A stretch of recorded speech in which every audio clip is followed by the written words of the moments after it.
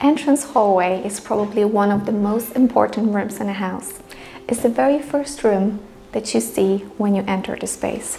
So it's important for the room to be functional, but also beautiful. In this entrance room, we created a journey right from the front door. When you come in, you have the space to put your coats, to put your keys and your handbag.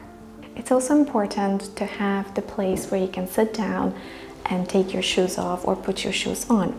In any entrance hallway, the storage is really important. So think about what you actually store when you come into your house. A lot of entrance hallways, they do lack natural light. So one way to bring more light is to use the mirrors. Another way to bring in light is obviously to use artificial lighting. But don't rely only on the ceiling lighting. Think about your walls and how well you can lit them using wall lights.